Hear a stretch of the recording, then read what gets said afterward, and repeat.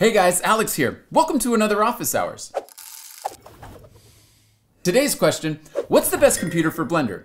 We get some version of this question all the time. And although there isn't a one-size-fits-all solution that will be the best option for everyone, there are a few key factors you'll want to consider to get the most out of Blender. Keep watching. Are you looking to get started with Blender, but you're not sure if your current setup will work? Or maybe you're in the market for a new computer and you want to be sure it can handle everything you need it to? Blender can be used to create a ton of amazing things, from conceptual modeling to stunning photorealistic renderings, character and product designs, animation, world building, and more. With all that creative firepower, the last thing you want is a computer that's going to slow you down. But with all the configuration options and price points out there, trying to figure out what will best fit your needs can be downright overwhelming. So today, we'll focus on the 4 key hardware specs that really matter when it comes to getting the most out of Blender. But before we do that, let's be clear. I could spend hours geeking out and getting super technical about what the various hardware components do and how they each affect Blender's performance. But I'll try to spare you most of that in this video. I will, however, need to throw out some tech jargon here and there. Just keep in mind that this is meant to be a high-level overview to help you hone in on the specific things you'll want to consider and not a lesson on computer components. All right, let's jump right into the 4 key factors you'll need to consider: CPU, RAM, GPU, and VRAM. Of course, you're also going to have a few decisions like laptop, desktop, screen size, resolution, storage, things that are really dependent on your preferences and work situation. We won't get into any of that stuff today. For the purposes of this video, these are the 4 factors we'll focus on. All right, the first thing to do is head over to the Blender website and check out what they list as the minimum requirements to run the current version of Blender.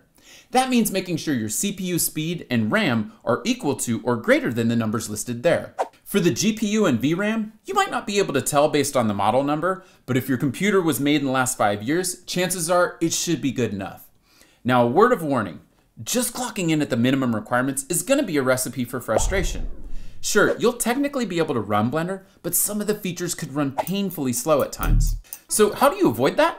Well, Blender's website also lists out their recommended hardware specs, not just the minimum requirements. And these are going to be a really good starting point for figuring out the best computer for you.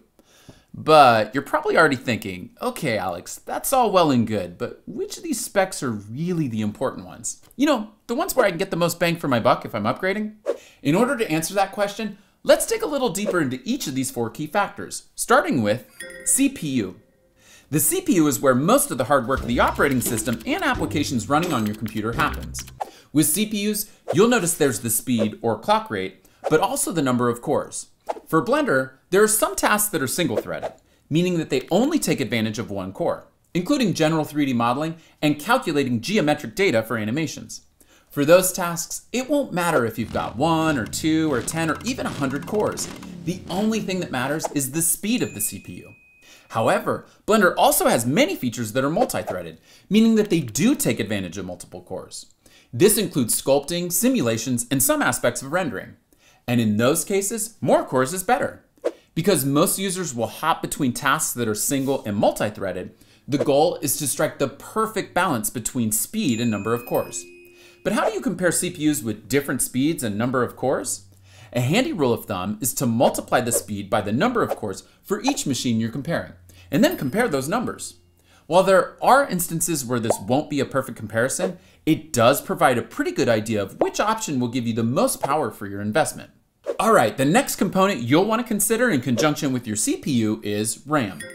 RAM is your computer's short-term memory. So think of it like, as your CPU is doing complex tasks, it needs to remember a bunch of stuff in order to carry out those tasks smoothly. That's where it's using RAM.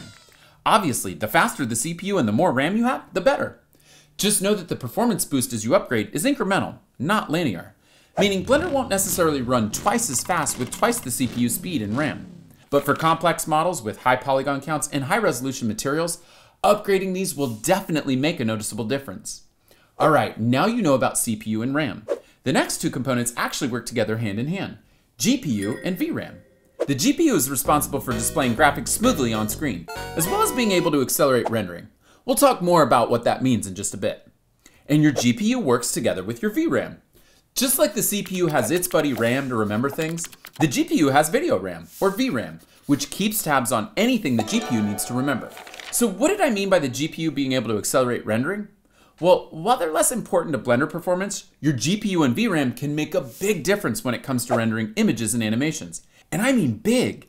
With the right GPU and VRAM setup, you can increase render speeds by 10x or more.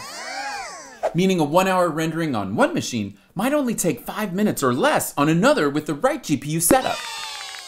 Now, one major caveat. If you're a Mac user, you won't be able to take advantage of this GPU performance gain. Mac rendering relies on just the CPU.